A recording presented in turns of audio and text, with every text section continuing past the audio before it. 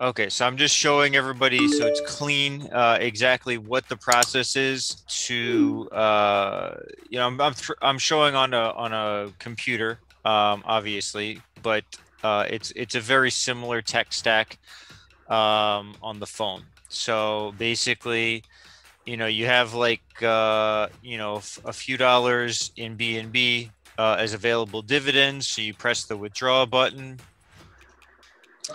you confirm your withdrawal request is submitted, and then your withdrawal balance increases. And then, for most people, they're like reinvesting half. So, half of that, if we divide that in half, we could just go down to the calculator over here. If it worked on the particular browser that I'm at. But it's basically like 1.6 BNB. So we're going to reinvest 0.16 BNB, and then we're going to pull out the rest of it. Obviously, nobody's going to be pulling out with such little amounts, but I'm trying to show people the basics of how to execute this. So now we're left with like 16.1627 BNB. So now we want to go to, if you're doing this on a browser, you're going to have the Hotspot Shield VPN location spoofing proxy server enabled already. If you're doing it on a phone, you're gonna log in using the credentials that I provided, and then you can use the Binance bridge, and this is on the computer. I don't think that the Binance bridge works very well from the mobile, but we're gonna test it out really soon on the mobile, on the MetaMask device. So I'm gonna do maybe a second tutorial for that. So basically, it starts off like if we press F5. I'm going to show you what the screen starts off with from the get-go. Because that's what it should look like. You should see USDC up here, and you should see the Ethereum network over here. So we need to switch this around. So we change from the TRX network, we're going to change that to the Ethereum network. Then we're going to press this button because this would be the inbound thing. This is if we're going from USDC into the Binance Smart Chain. Okay, so but we're not doing that right now. We're doing with the withdrawal process. So now that we're in the Binance Smart Chain network, now we're going to press the Connect Wallet button. We're going to press the MetaMask button. We're going to press the Connect button, and now you can see that we're connected over here. You can see the destination is going to be over here. So you have two sides to every wallet. You have the Ethereum side and you have the Binance Smart Chain side. And if you don't, there's actually a good place I was thinking for people to go to in MetaMask. I'm sorry, like if from the web browser, you could just very easily press this Add Network button, and then it automatically populates all the RPC information for the network. But we're not doing that now since this is already set up. So then you can see that we have like $1.79 of USDT. So if we were sending USDT, we would press the max button, but we can't send too little over the chain of USDT. And then, so we're going to be sending, we could scroll down forever until we don't find USDC, or we might find USDC. But the easiest thing with these long lists is to just, type it out. and then it's easy to find. So now we're going to look down here and we say we have 0 available. Okay. So then we're going to go to a new browser. You know, in the mobile app, the plus button would be down here, but it's not. So we're going to, you know, because we're in the desktop version. So we're going to go to we're going to go to like ApeSwap .finance, and from apeswap.finance we can go to the trade, and then we go to exchange, and this is how we're going to swap on the BNB, the Binance Smart Chain, from BNB into USDC. And as you can see, I'm pressing unlock wallet, I'm pressing MetaMask, I'm pressing next, connect, and we're going from BNB. So we're waiting for this to populate with the amount of BNB we have in the wallet. We can already see that it's connected to the wallet properly. While we're waiting for that to populate, we're going to press the select a currency button, and then we're going to type in USDC.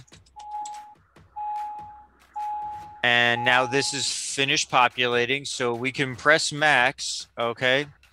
And it's omitting 0.01, which is what I always recommend as the minimum balance that you have.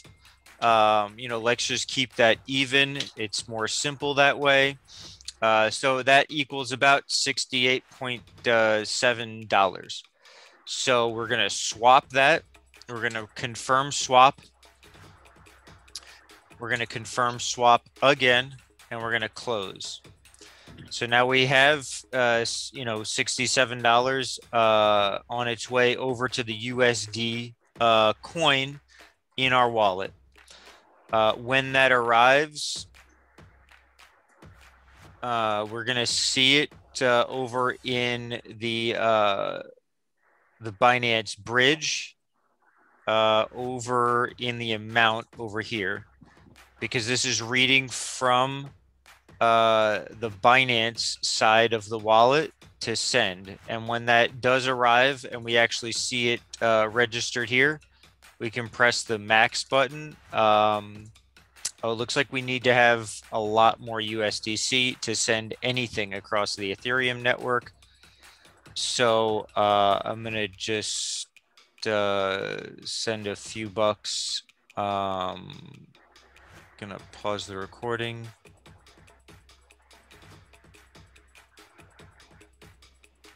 Okay, so we just pressed max, and then we pressed and then we took away all these extra digits, and then we pressed the swap button, and then we said confirm swap, and then we got the transaction cannot succeed due to error undefined, and it's because we already had the swap initiated, so you can't send money you don't have. It's called the double spend protection code in the Solidity contract for all cryptocurrencies, as well as just the ApeSwap router, which is a really nice code.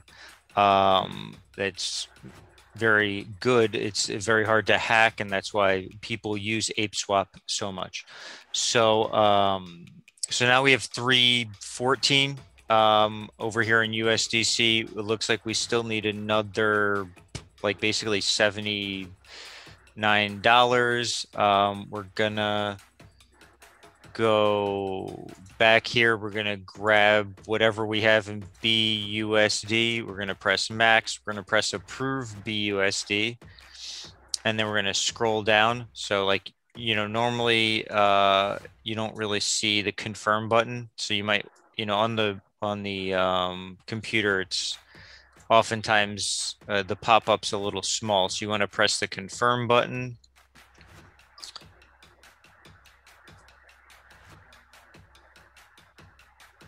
And then once it's finished confirming, the swap button over here illuminates.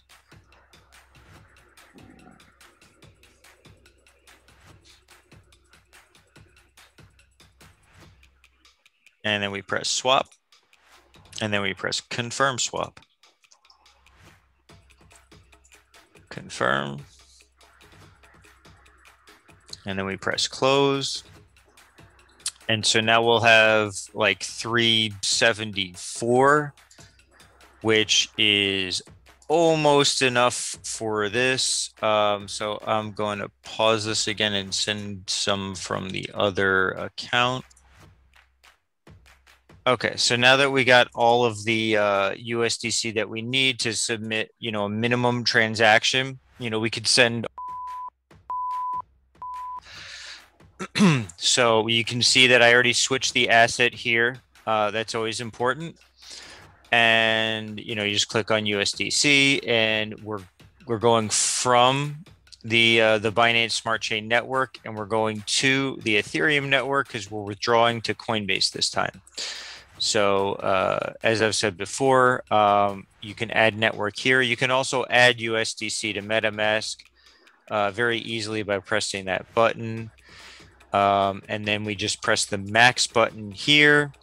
And we take out all those decimals of precision, because the Binance bridge does not appreciate them like other places do. So we're going to only do it in dollars and cents and not like millicents. And then it says your swap address will be your receiving address. Please switch the network to check your balance after completion. So as I've said before, there's like two sides of the wallet. There's the Binance Smart Chain. There's a whole bunch of other blockchains that we're probably going to be doing some more developing on. The next one's probably going to be Matic. Hecko might be the next one after that. Thundercore is pretty cool. And then we're also probably going to do some development on Ethereum now that